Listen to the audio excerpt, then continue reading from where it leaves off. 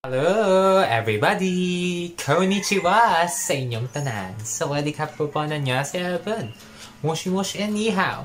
Kamusta kayo lahat dyan? Welcome once again to When World Racks, when we talk and we react to all things K-pop, P-pop, T-pop, BL, and more. And whether y'all are watching this on YouTube, Dailymotion, or no, it should be on YouTube or on OKW because this is an OKW exclusive. We will be reacting to a new BL, but this is like one of the classic BLs, and I am doing this for a reason because I am watching this in preparation for their sequel for next year, and of course a remake for next year. We're going to be reacting to the last two episodes, or specifically episodes 6 and 7 of one of the classic Japanese BLs on town. This is Ossan's Love. Yay!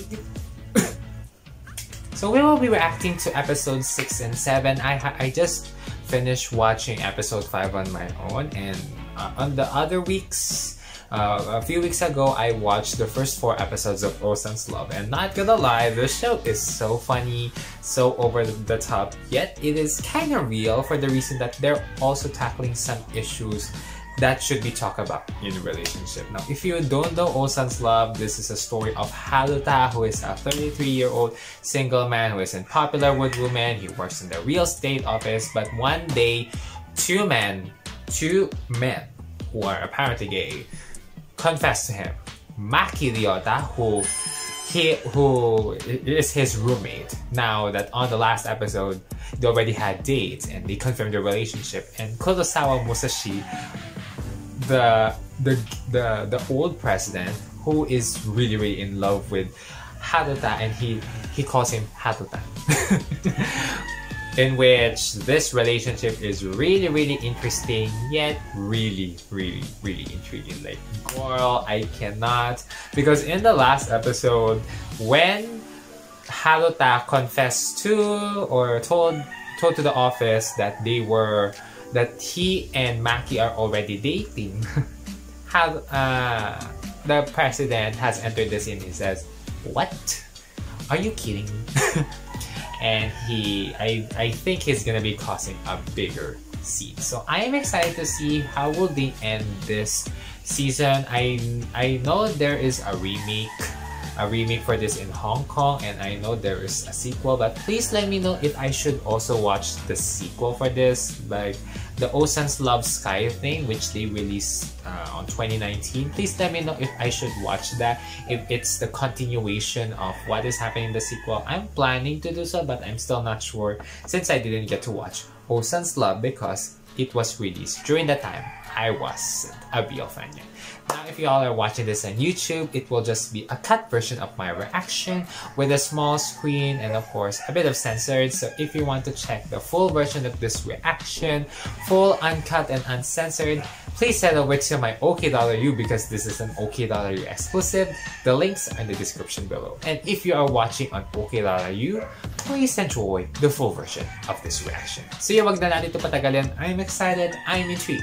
Let's get reacting to the last 2 episodes of the first season of one of the classic, yet most well-known Japanese BLs on town. This is Ossan's Love. Yay! 俺と付き合ってください。はい。まだ諦めてないんでしょ。私を振ったんだから、ハルタは死んでもゲットしなさいよ。ハルタさん。But the fact that they're repeating this opening every single episode with new developments on the previous one.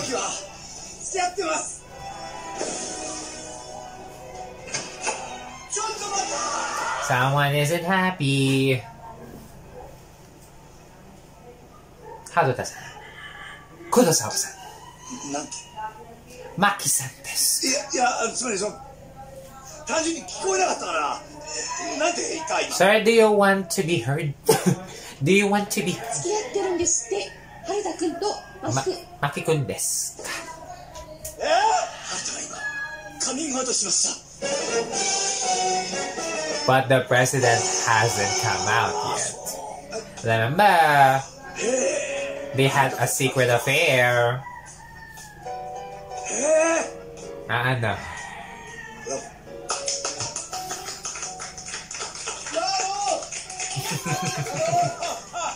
This will be a big problem for Kurosawa-san です。Musashi です。I know he's gonna be agonizing in pain. なんか斬新で俺はすごくいいと思います。私も素敵だと思います。いつから付き合ってんの？いや、すいません。これちょっと意味がわからない。はい。すいません。俺お客様を迎えに行かないと。The man now is. 春田君の片思い？Oh dear. 失敗ですか？いやいや、俺はちゃんとしなきゃと思ったら言っただけで。よし、仕事戻ろう。Well, they do not believe the confession. まだワンチャンありますって。Oh, this is not good. Maki, why did you run away? なんか違う。なんか違う。なんかThings are going downhill in this household. While Musashi is agonizing in pain and sorrow. Yep. So I know you love your man. Yep. Like, Maki, why did you run away? He's already confident, now you run away. 一体どういうことだ？いや、いいじゃねえよ。何？俺なんか余計なこと言った？いや、まあ、変に隠されるのは嫌だって言いましたけど。だからって、あえてみんなの前でさらさなくて。わかんねえわ。全然わかんねえよ、その差が。マヨネーズがしてなかったですね。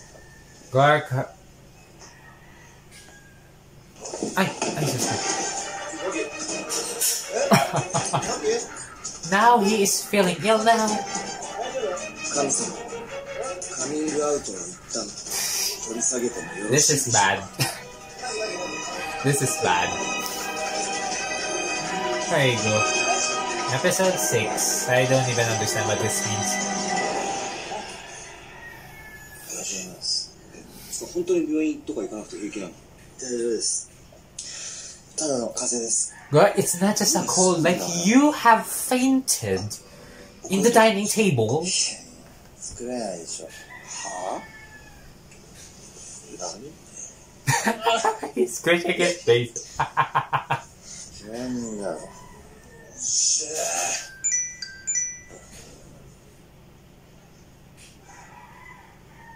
部長？背景。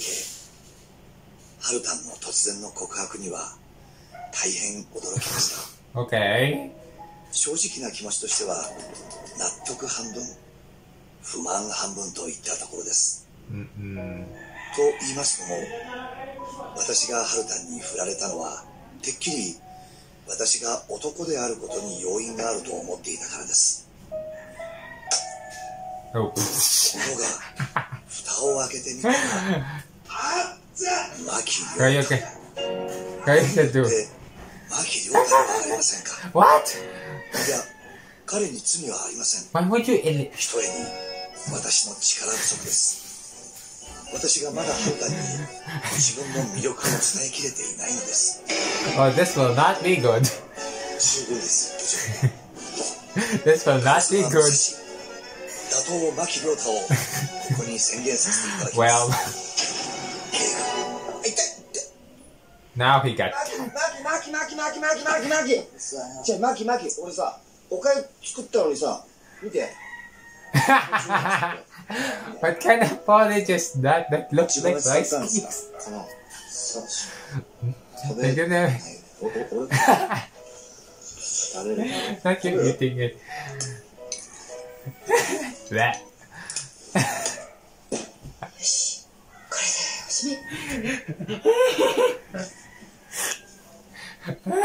今まで本当にお世話になりました。ちょっと重かったかな。ねえ、このさ、一回送ったメールってさ、消せないのかな。メールぐらいで何くよくよしてるの？私高生じゃあるまいし。よし、おー、生きてる Girl, you have already こうか you have already told him. That God, that sir. だよ。マキは若くてイケメンでフレッシュで、 I mean, he does. 仕事もできて、それがもう好きだよ。 Calm down. 恋愛は駆け引きが全てなんだから頭使わなきゃ Tita, mukhang aalalayan mo pa po ang iyong dating asawa. しょうがないな You can't leave yet. 作戦立てるわよ振られました振られました振られた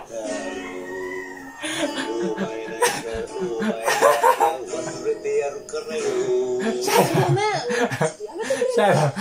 なんだまあ Shut up. お大事に The man is a concerned ex. At least he is a concerned friend. But yeah, Haruto's happiness is much more important, you know. Not just yours only. あいついつも Like, you're dating him, right? Prove to him that you are in love with him. おかえり Huh? Ukairi? なんちゃってはいな先にいて見ておこうかなと思って春だったらそうするだろうと思った Hey. ここ初めてだろはいざっと案内して入って入って入って入ってもうすげえ 作戦立てるわよ What kind of strategy? あなたのストロングポイントよストロング強みよあなたの強み Magaling ka ba magluto? なんだろう書き出そうよまず行動力行動力あとは包容力 I mean, I am glad the wife is helping him. 経済力 But I just know this won't work well. In my opinion.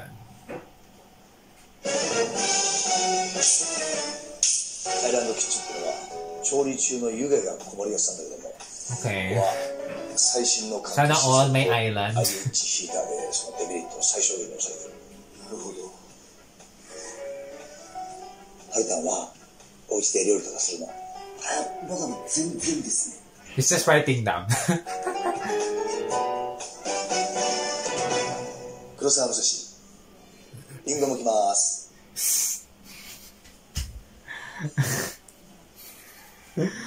The fact that they're being serious about this makes them so funny.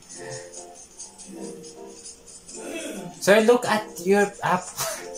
Well, at least he can peel an apple while looking at him.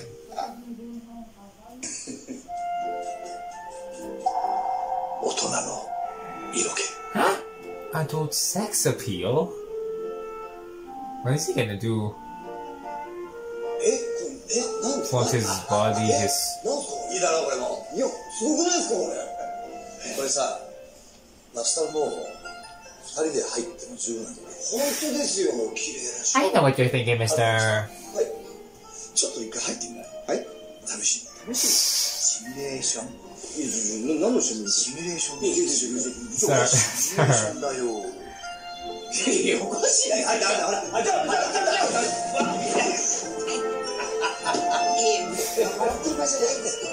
This is not a situation.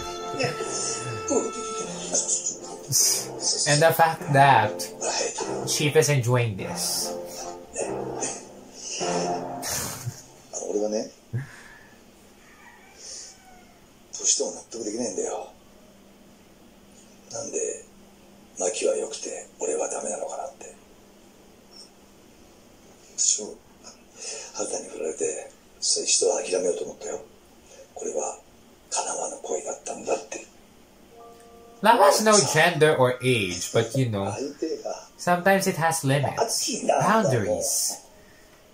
男なんだもん Haba nga ng hair eh. それ火ついちゃうでしょ Hauta needs to decide at the end. 部長ダメです待ってます待たれても困ります待ってます Wait for the response, okay? Do not, wag po aasa. Kasi pag umasa, baka masaktan sa huli. I hope he doesn't, expect too much. And he is prepared for what could happen. I know he does naman. He's an old guy. At least he should be aware. Oh. 風邪なのに出歩いて大丈夫なの？晩ご飯作らないといけないんで。もう今日くらい春田に作らせないよ。いいんですよ。もう熱もだいぶ下がったし。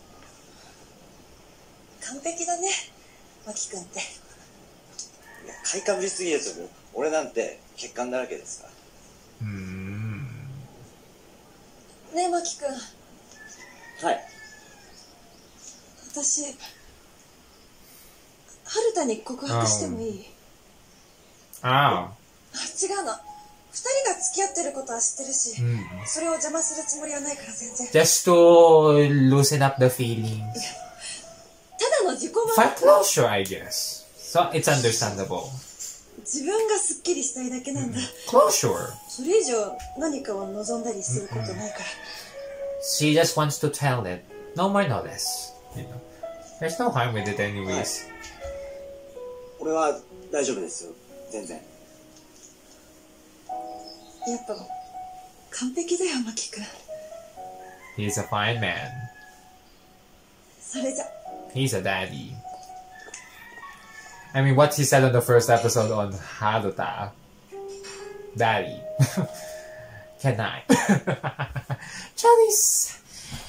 Kaya kung mapagbibigyan, why not?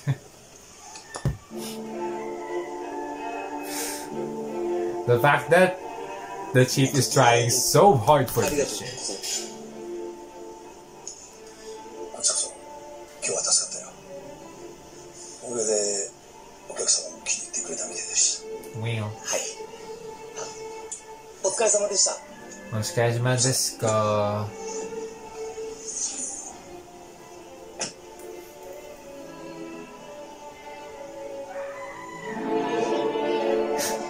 Why does he have a lot of tattoos in the body?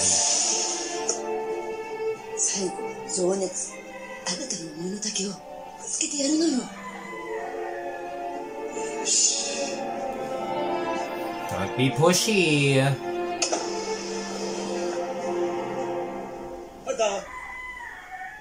はい。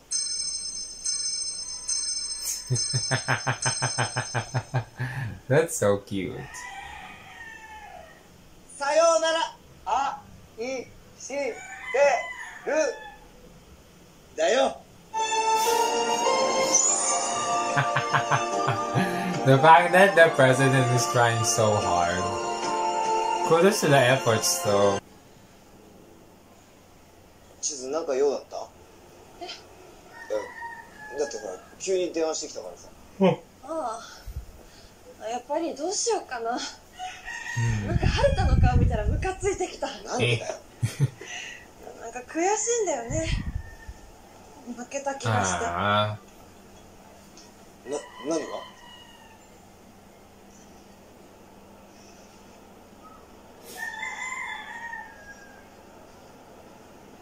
好き。え？だから春田のことが好きなんだってば。いや、なんだろう、本当全然タイプじゃないし、どっちかというと嫌いって思うことも多いんだけど、好きだったみたい。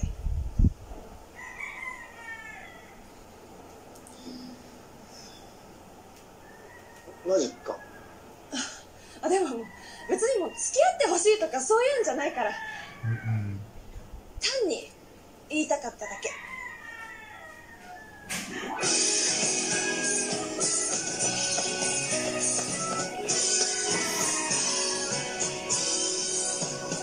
Another issue again. え？いつから？そういうのいいから。いやだってお前さ。Suffering from my grandma entering and exiting. そんなの俺だってさ。おしまい。 Yeah, 鈍感声は it's fine. 愛の巣に This is her room anyways. 待ってるよ。じゃあね。チーズ。Not her crying. 違う。花粉症だから。 Not a hay fever, shut up. Oh, not the. Oh my god.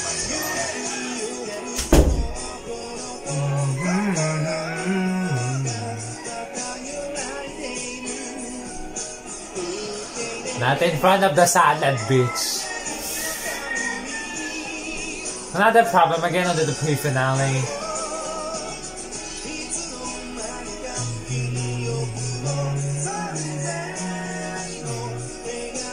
God, this is so chaotic, I can't. I'm done. ごめん、遅くなった。風呂入ってくる。有田さん。待って、先入って。色物と一緒に入れたら色がついちゃう。またやった。ごめん。風呂も上がったら換気扇回さないとカビるって。いい加減覚えてください。あと生ゴミは火曜日なんで。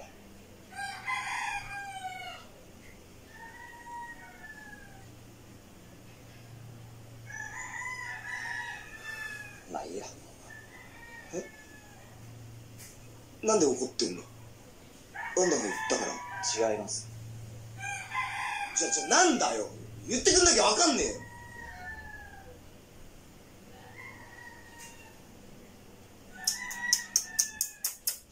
結局幸せじゃないんですよ。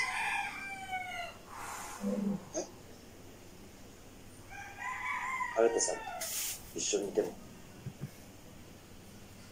苦しいことばっかりです。何？ずっと苦しいです。 Not a change of heart. どうした？どうしたマキ？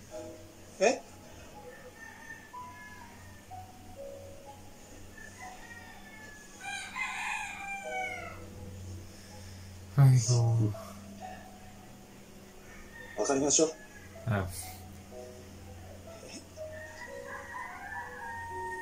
いやいや、別れるってなんだよ。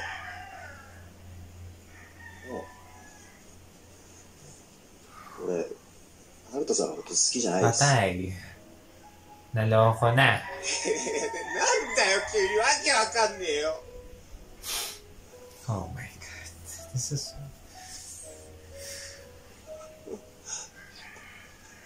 そうさ、俺さ、 Oh my 俺 god. これから家事も手伝うしさ、いつかマキのお父さんにも認めてもらうように努力するからね。忘れてください。 Oh my god. 俺のことは忘れてください。わけわかんねえよ。俺は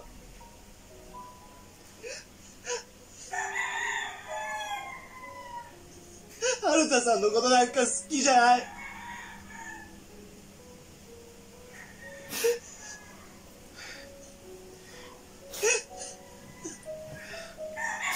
Ano ba talaga, Maki?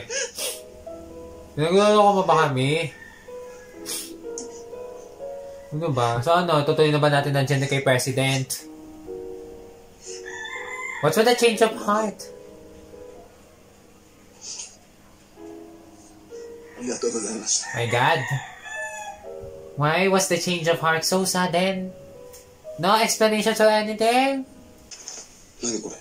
A marriage. 結婚？上海駅までタクシーで行きたいんですが。 Is this his plan? あ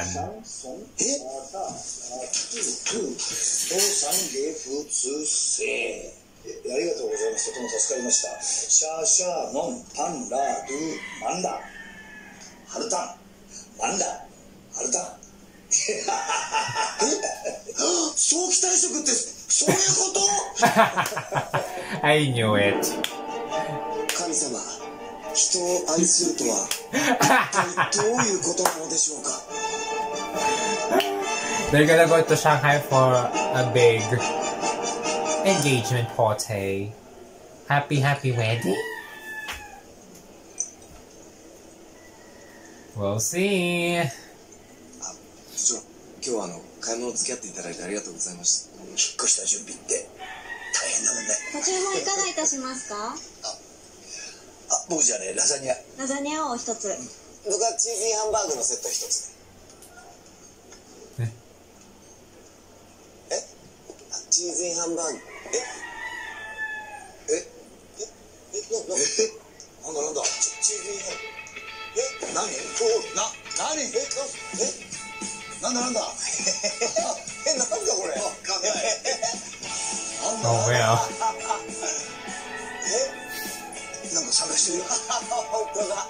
いいよ、来なくていいよ。無理。いいよ、僕はですね。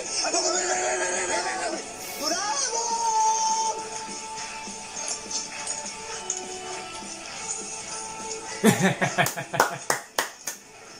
look at the hips. The hips never lie. 何これ。部長。Ah.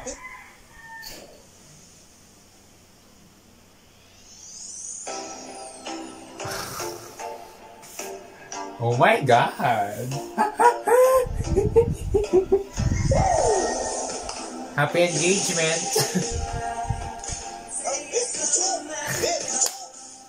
Oh, this is fun. Ooh.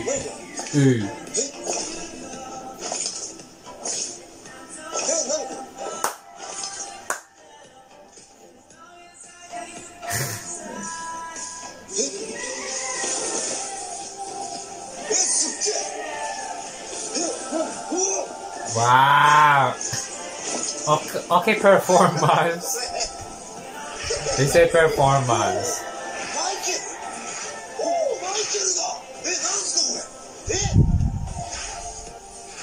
Oh my god.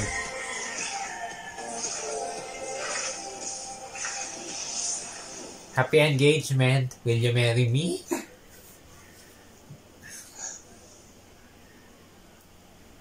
What? 僕と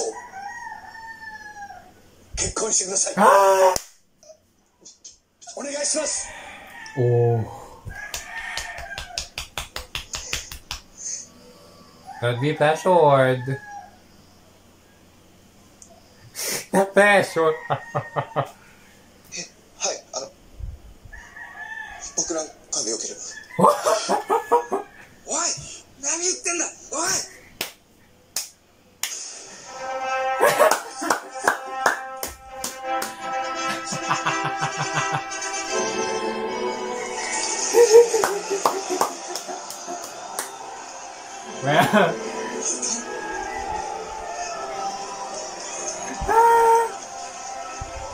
Well, don't 明 be. 日早いんですよ。朝から本社で会議があるし、まだ引き継いだ資料の整理も終わってないし。それにね、私まだ何も言ってないよ。辛いんでしょ？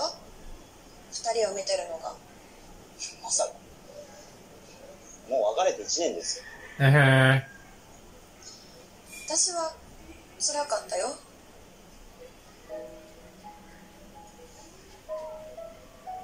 てっきりあの後は春田さんと付き合うのかと思ってました。 My God. Magaling ka na mag-assume. ちょっとは思ってたんだけどね。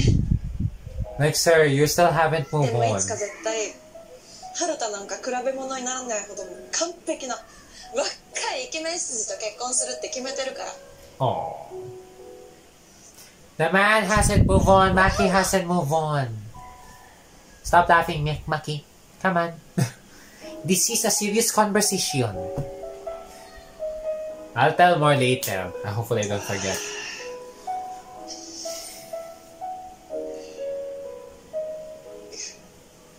で、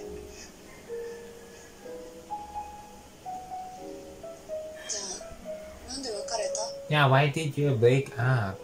You just fell out of love? 好きだから。You love him that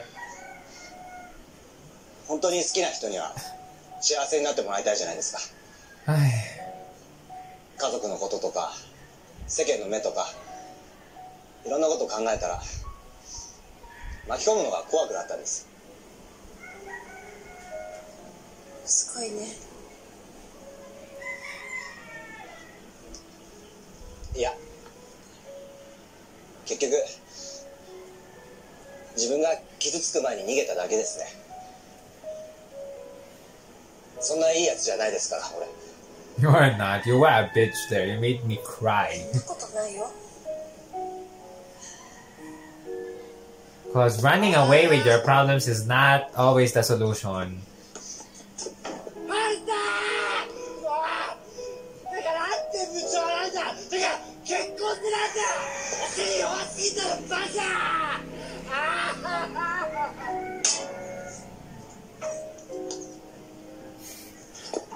ジュンさんも何か言ったら No, he sounds so Japanese. Oh, daddy. お前のことなんか忘れてやるからな。この超絶どんな野郎。足長すぎるんだよ。 Isigaw nyo lang yan sa river. あれ何したんだよあれ。突き返せんだよ。ふざけんなバカ。ほら泣いて帰ってきても知らないからな。向こうでくたばれ。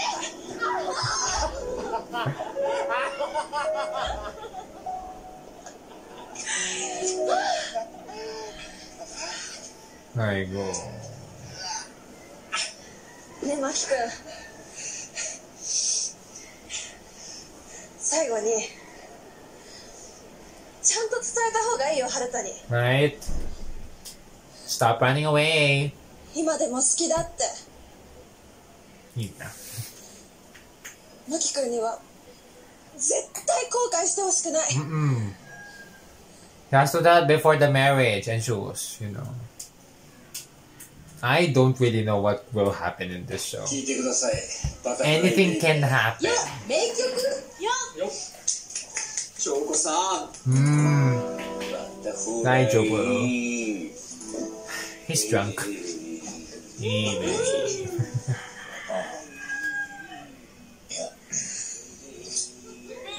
まだマキの心の中にはお前がいる。Yeah. 俺があいつに振られたんですよ。お前のことを考えてな。そういうやつなんだよあいつは。Yeah, it means that I'm scared of falling for men, you know. Like, I don't even know what to think. But I'm not on the situation anyway. 好きなのか。 Yeah, that's the question. Do you really love him? Do you care for him? Do you like, what's with your heart? いやいや好きですよ。なんすか。そっか。 Parang pilit yata ang sagot ha. Why do I feel like this? No. The answer is forced. 神様の前で嘘はつけないね。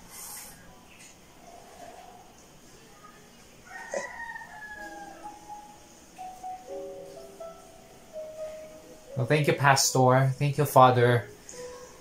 本気じゃないキスをされても。 Oh my god. Chief Kun. I love Chief. We love you, Chief. いいんだ。分かってた。 He knows. He's aware. ごめんなさい。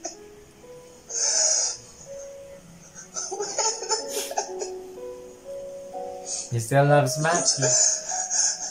Love you, Chief. I love you, sir. マキは今日休暇を取ってしばらく旅に出るそうだ。旅？夕方の便だと言っていたからまだ間に合う。 Aww. 行きなさい。 Love you, sir. いや、だってここれから安心しろ。披露宴はとっくにキャンセルした。Oh my god. 何年もお前の上司やってると思ってるんだ。ハルさん。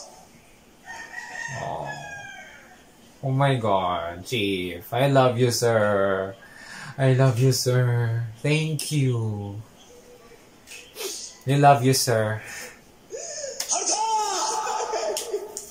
Go now. Go now. Before the flight gets continued, my god. Stop crying, run. Run. Run, bitch.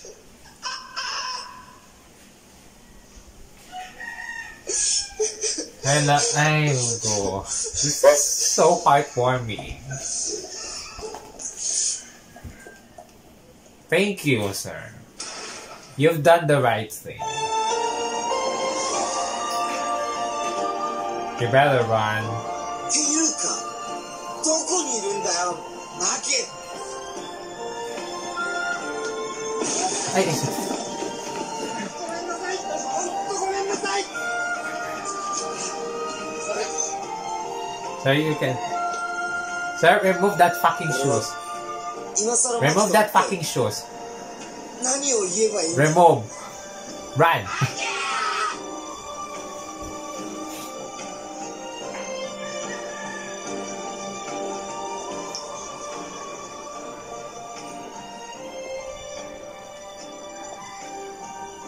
皆さん、ごめんなさい。振られちゃった。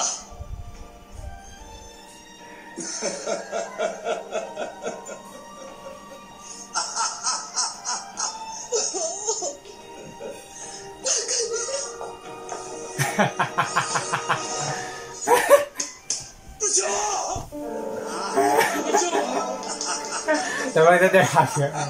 While hugging. Please. Thank you, Chief. We love you. I still you. Well, I hope, girl, I'm telling you.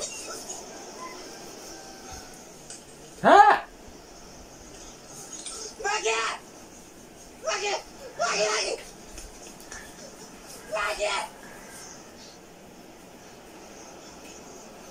Oh my god.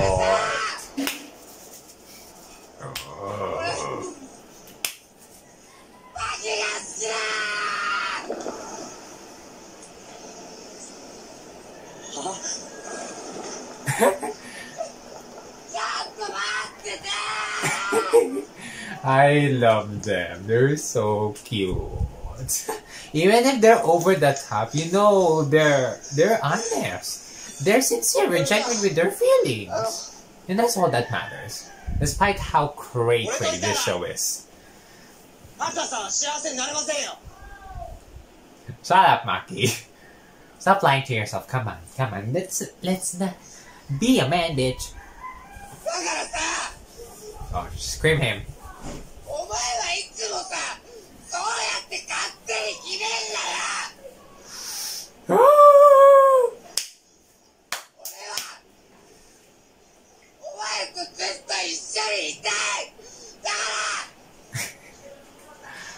I love.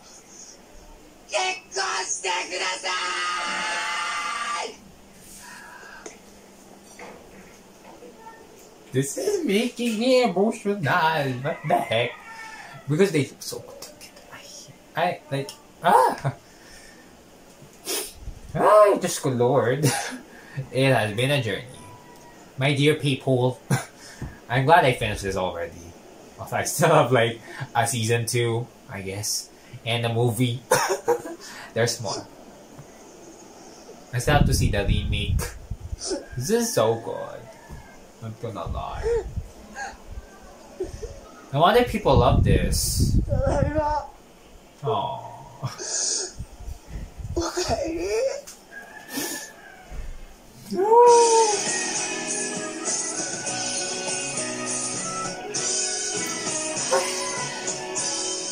春田から皆さんに一言。それから1ヶ月後、俺は上海へ立つことになった。少しでも多くのことをこの営業所に持って帰ってこれるように精一杯頑張ってきます。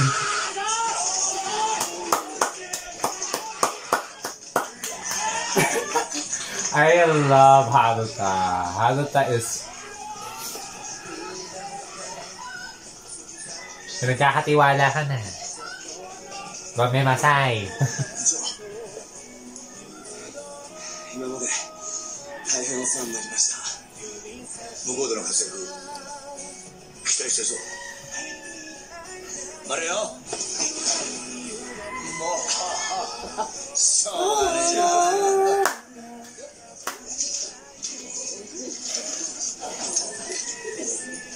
ありがとうございます。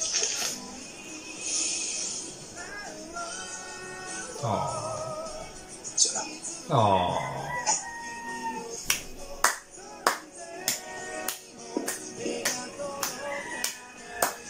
部長はもう吹っ切れたんですか？いい思い出になるにはもう少し時間がかかるだろうな。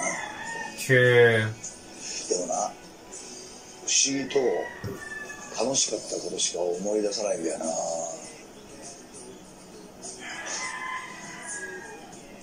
いい恋だったんですね。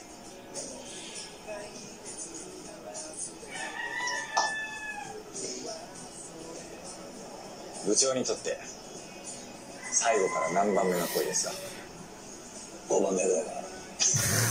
頑張りますね。He does what he can. At least he's enjoying his life. I know it. I know it. This will be. My God, these two. パントです。誕生日。ありがとうございます。This is so cute. もうタメ口でいい？チョコ。なんでよ。チョコ。さんでしょ。チョコさんでしょ。さん。言ったじチョコ。This is so cute. 高架下で寒さをしのぐ猫が教えてくれたんだ。愛の。Yeah, you better sing in the road with her lady. いやいや、2万多いよ。戻して。いやいや、3万超えちゃったよ。何そのカード。クオカード入れ。全然いいからね。Yeah, she is really in love. Oh my god. いやいや、あれはいいからもうゴーゴーゴー。Oh, darling, what do you want to eat tonight? Oh, by the way, a message with this just for you. なに、シナジ最高。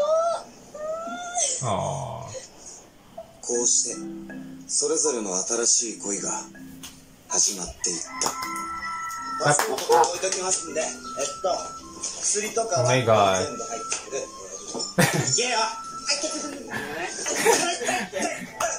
Guys, stop. いっぱい詰めすぎなんですよ。今日はやってねえ、絶対入んないから。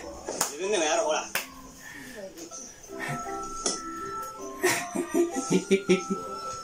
That's so cute. Do you think I reacted to this?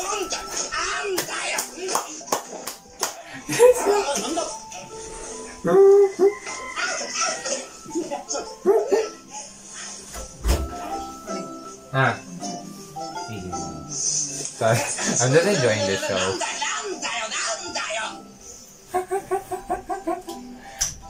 俺、もう我慢しないって決めたの。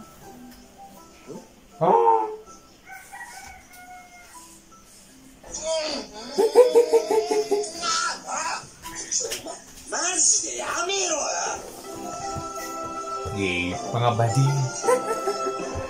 This is so cute.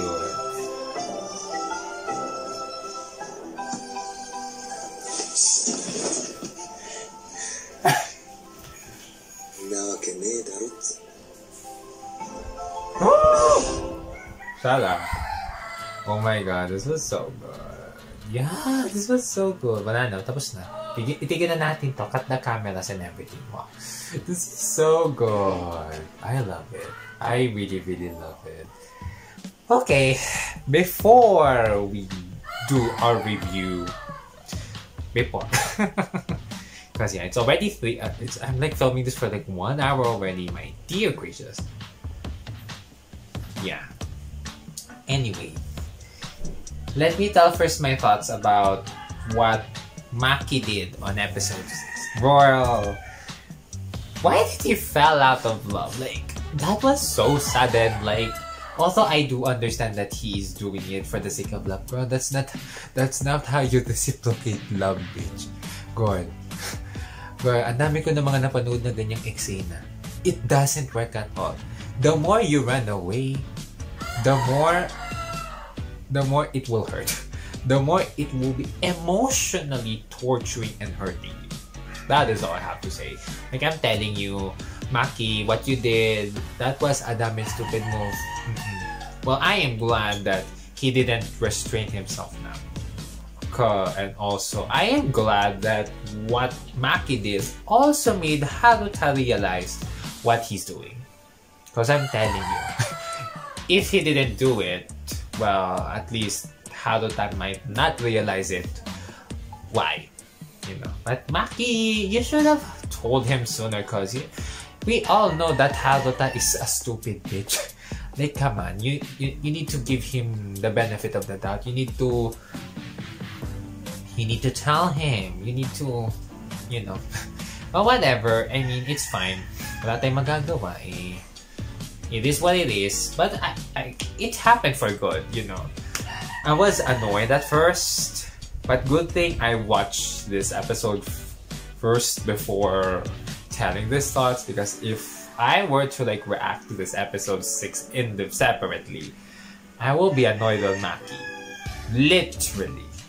But I guess it also helped to Haruta on realizing things and realize that, girl, Maki still loves you, bitch. And do you really love Chief Nim? Like, do you really love him with all of your heart and soul? That is all I have to say. But anyways, that was so good. Ossan's love was so crazy, was so over the top, but I can really sense the genuineness and the sincerity of the feelings. Mini-review tayo. Okay. Plot. It was solid, even though it was all over the place. You know, the execution was fine naman. It was fine.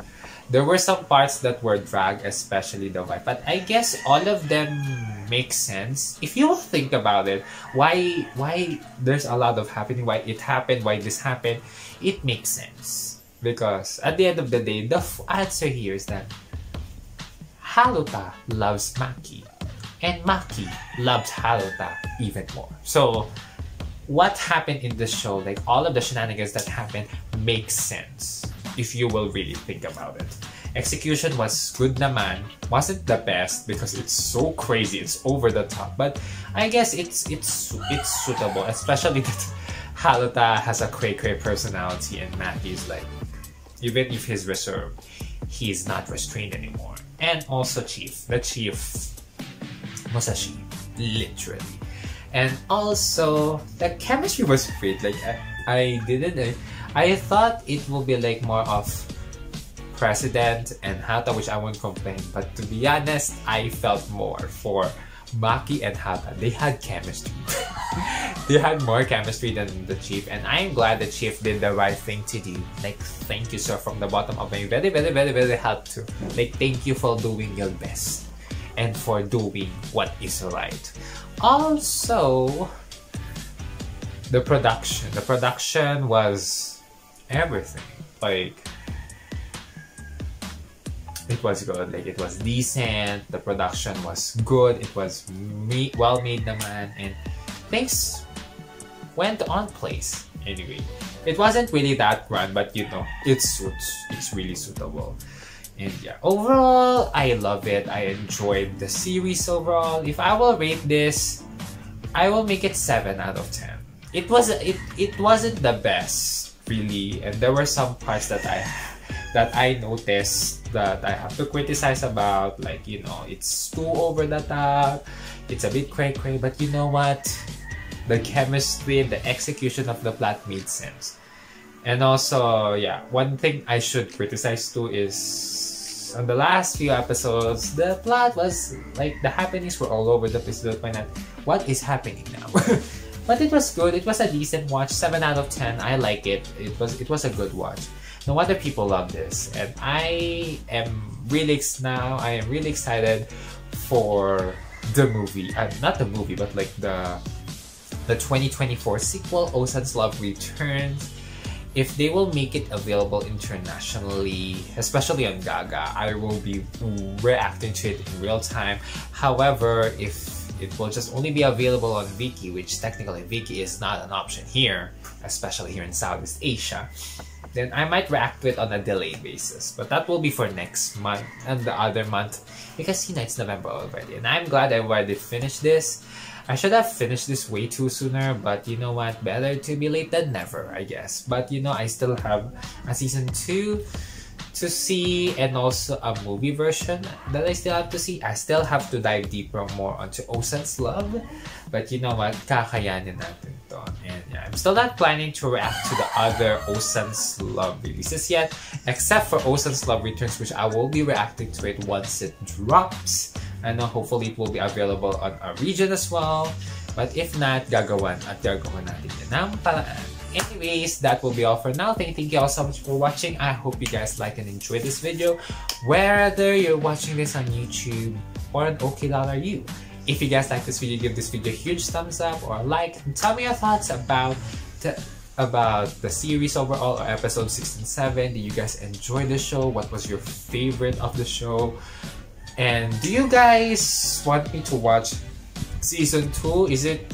Because I know there are other releases for Ossan's Love, so please tell me if I should watch it so that I can relate for the Ossan's Love Returns. Let me know in the comment section below. Pag-usapan pa natin yan. And once again, if you still want to join me on my journey discovering more BL shows with me, more BL series, we're catching up on majority of the Thai, Korean, Japanese, and Taiwanese BLs that are currently airing. We will be reacting to new ones as well this week. So if you want to join me, even if I'm still busy, please head over to my Daily Motion and OKDollarU. The links are in the description below. Go follow me there as well. And yeah, that will be all for now. I hope to see y'all guys on my next BLs. Thank you all so much for watching, and I hope to see you guys again next time. Bye bye! Arigatou gozaimashita!